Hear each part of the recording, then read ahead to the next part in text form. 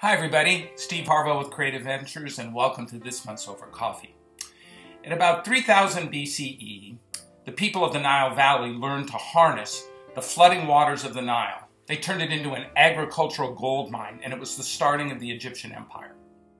But as the empire grew, it faced the single most disastrous element empires face: fragmentation.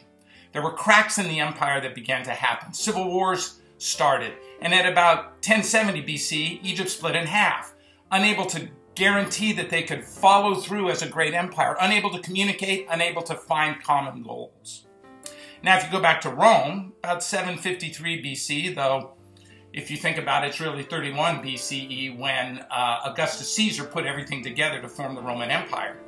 But as the rise of the Eastern Empire came, the Roman Empire fragmented.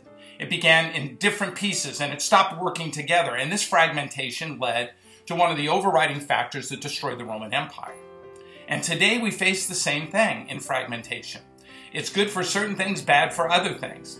If a meteorite comes flying down into the atmosphere of the Earth, it's impacted by aerodynamic elements, the physics of aerodynamics. And what happens is, as it comes in, it causes it to break up, these factors, and it fragments. Good for the planet, bad for the meteorite.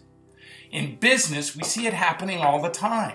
There used to be central workplaces, but now people work from their home, from Starbucks, from any place that they are, in their hotel room.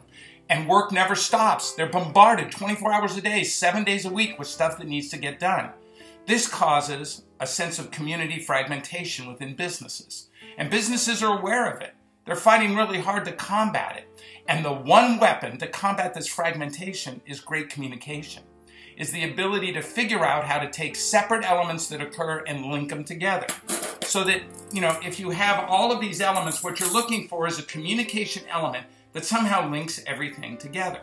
And if you can do that, and you can stay in constant communication with your teams, you'll then fight that element of fragmentation where people feel uninvolved in the culture of their company because they're not geographically centrally located. So let me give you a quick example. Starwood Hotels, prior to the Marriott takeover, has about 250,000 employees scattered over 1,500 properties all across the planet Earth. Hotels, motels, everything you can think of. These people are all following the same cultural path, the same goal path, but they're fragmented. So what did Starwood do? Starwood utilized a unique intranet system called Jive that connected everybody together in a centralized element, because they recognized that their one weapon, the power of choice, was the power of communication. And if they could keep people connected in communication, they then stop that fragmentation feeling. So what it is, Jive is a two-way street. It allows the company to push information that's needed by every employee, personnel matters, goals and structural changes that might occur in the company. But it also allows everybody in the company to tap in so that it creates this link of communication. So people feel involved. Fragmentation happens to us all the time. It happens in the small context of ideas or in the large context of a company-wide goal. What's the secret? The secret is a laser-like focus on communication. There can't be too much of it.